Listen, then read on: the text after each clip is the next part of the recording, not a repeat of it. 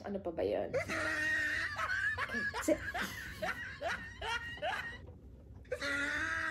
Dali lang nangangalay na yung Nico. Ang gagawin natin, magpapaint tayo ng nails. Alam ko na yung tawag. Okay.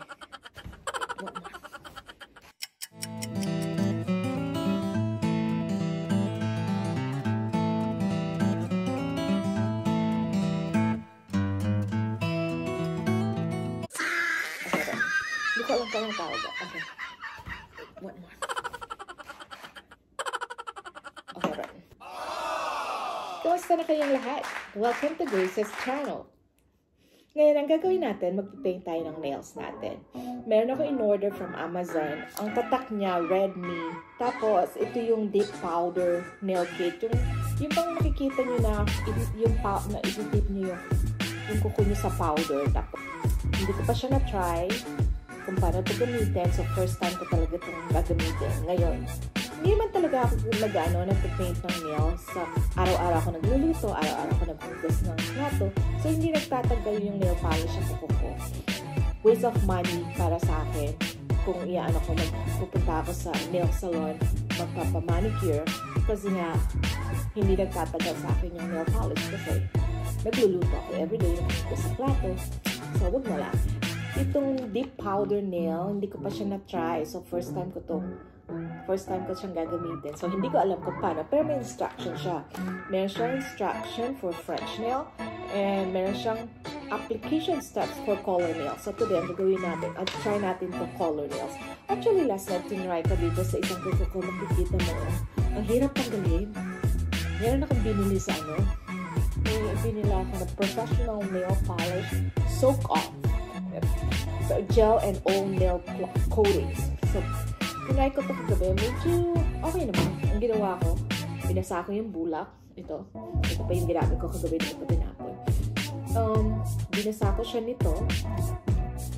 Okay. Tapos, nilagay ko siyang ganyan sa ibabaw ng kuko. Tapos, binalot ko siya dito sa aluminum foil. Tapos, siguro nag-wait ako hindi ko alam ko ilang minuto.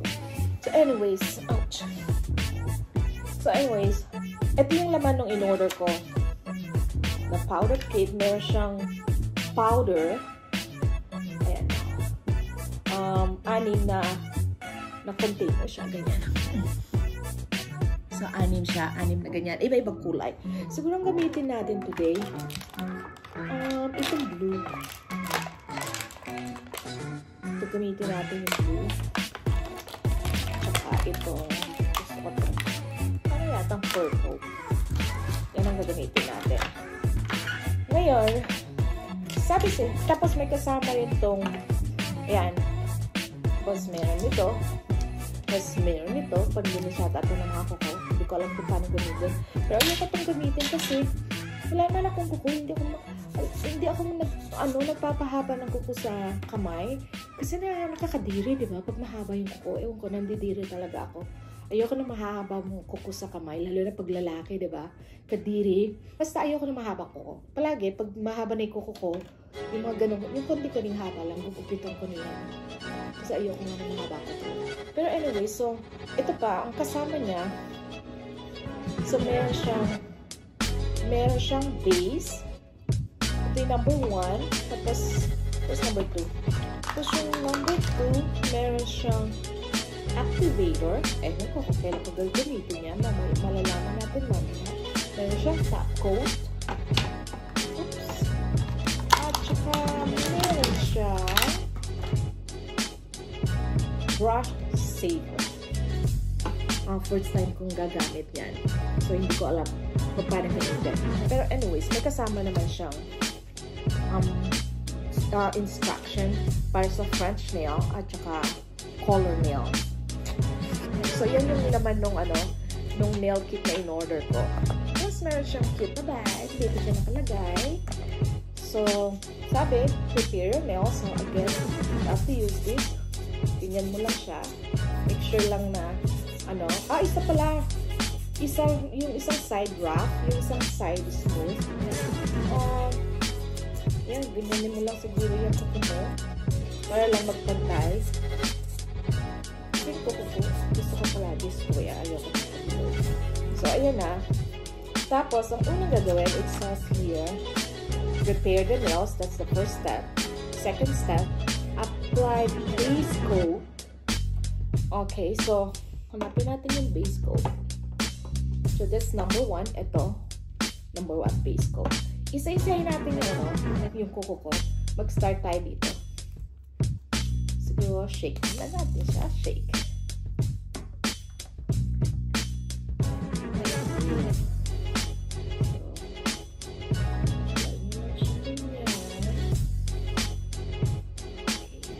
Para kayong nag-detail tayo. Tapos, okay, merong dito, bago tayo edit natin. Meron sabi dito, wait, hindi ko magsasabi. So prepare yung first step, prepare your nails. Tapos next, apply base coat. Tapos, i-dip mo na siya din sa powder. So, ito yung napili kong powder. Yung blue.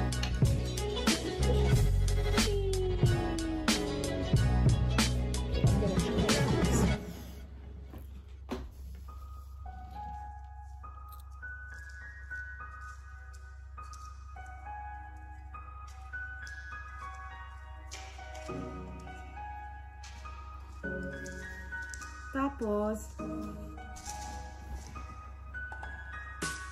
yan, nadip na yung, nadudot nyo na yung kamay nyo dito sa powder, diba? Oh, I forgot, may kasama pa pala siyang brush. Ito. So, ang sabi, top off extra powder. So, maybe use this brush. Yan. Oh.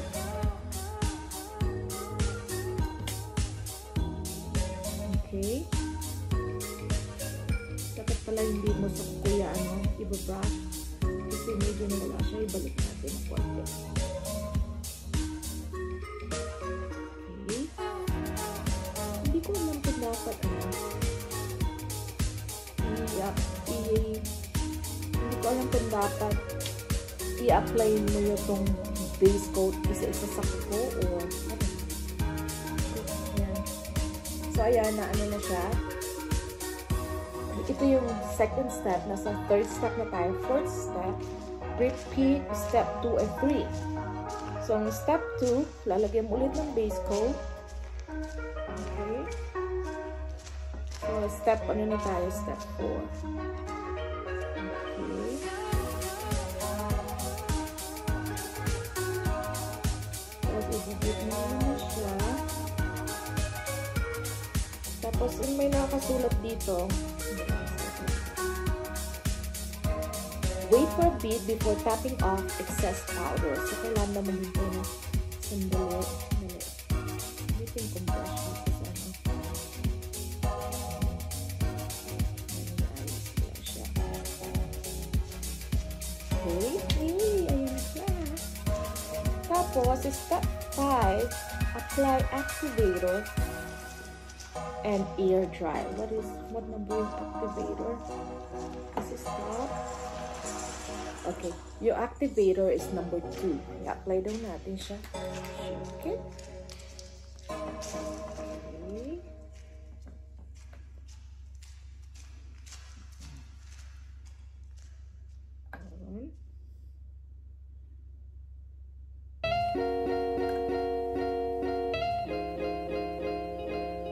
Okay. So, ayan na. Na-apply ko na yung activator.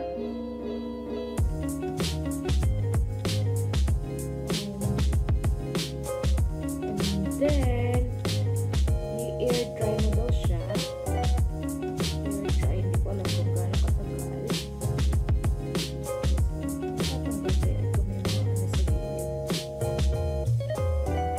So, ayan.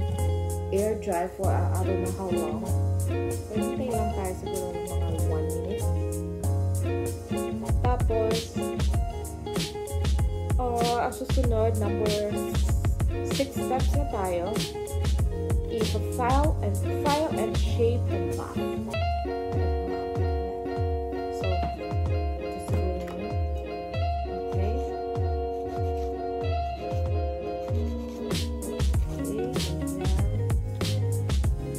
Oh, I see there.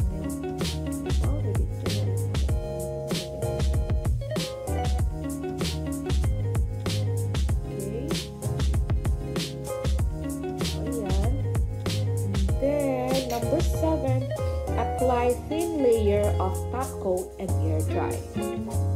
So top coat is number 3. Okay, so that's in step number 7.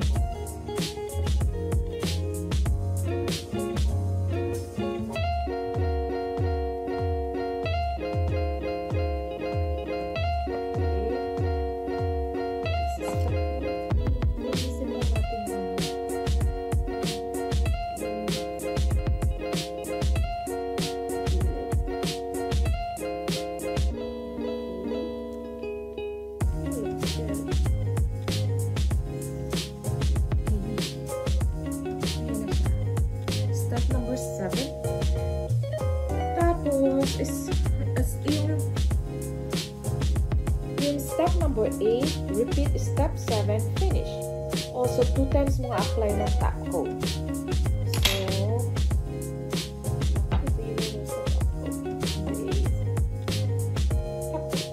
So 2 times mo siya nila-apply.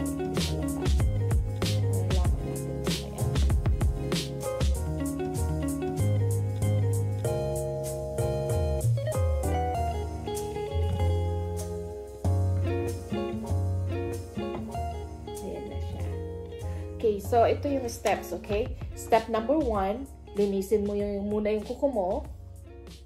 Tapos number 2, apply base coat. Tapos iaano mo siya, i-dip mo na siya sa color powder, whatever color na gusto mo. Tapos step number 3, top off extra powder. Tapos step number 4, ulitin mo yung step number 2 and 3. Yung pag-apply ng base coat. So, 2 times mo i-apply yung base coat. Tapos, i-dip mo siya sa powder. Tapos, step number 5, ilalagay mo na yung activator. Tapos, maghintay ka, matuyo siya, air dry. Tapos, ano mo siya, i-shape mo yung kuko mo. And then, step number 7, i-apply mo siya ng thin layer ng top coat. Tapos, air dry. Tapos, pag medyo tuyo na siya, lalagyan mo siya ulit ng top coat. So, ganyan siya. So, ngayon, ang gagawin ko yata iba-ibang kulay. So, ito blue. Tapos, siguro gamitin ko itong purple. Tapos, gamitin ko lahat ng so, gamit na yung blue. Tatago ko na to. So, gawin natin ulit. Gamitin natin itong, purple. Looks like a light. See? Nakita pa siya kasi bago pa kasi ito pa nga siya. Base coat.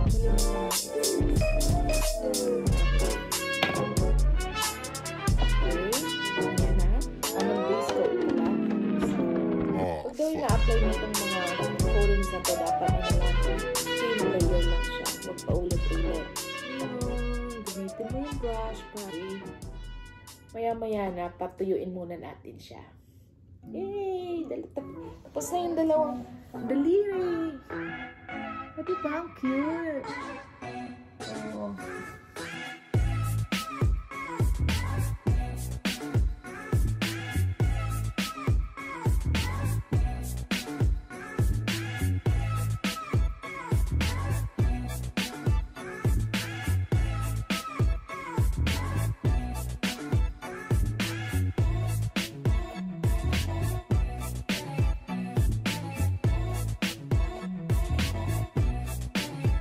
Ayan, tapos na tayo mag-paint ng kuko gamit ang nail powder. Itong isa, mamaya ko na gagawin. Tapos na tayo mag-paint ng nails. Ayan, not bad for beginner, di ba? First time ko talaga siyang gamitin. Pero, syempre, hindi siya perfect. Pero, nakakatuwa na kung gamitin. Yun nga lang, hindi ko alam kung gaano siya katagal mag-iinis. Kasi nga, di ba, nagkukugas ako ng plato araw-araw at saka nagluluto ako everyday. So, itingnan natin kung gaano siya tatagal sa kuko. Pero so far, satisfied ako. I love it. Kasi yung friend ko, nagpaganito siya. Pumunta siya sa nail salon. Ang binayad daw niya $95. Tapos, I think 1 week lang, natuklap na yung nail polish. So, kaya dapat hindi masyadong makapal. Kasi, syempre kailangan pa rin, di ba, parang natural. Kasi pag dinip mo nang dinip yung kuko mo sa pag dinudot mo nang dinudot sa powder yung kuko mo, kakapal siya ng kakapal, tapos hindi na siya natural kasi parang nakaangat yung kuko mo pag tinignan mong ganyan. Mas maganda pa rin yung parang natural siya. Yung kanya kasi yung pinahabaan niya yung kuko niya. Hindi ko alam kung paano ginagawa yun. Pero hindi man humaba yung kuko ko. Humaba ba? No, I don't know. So, and, yan. Thank you for watching.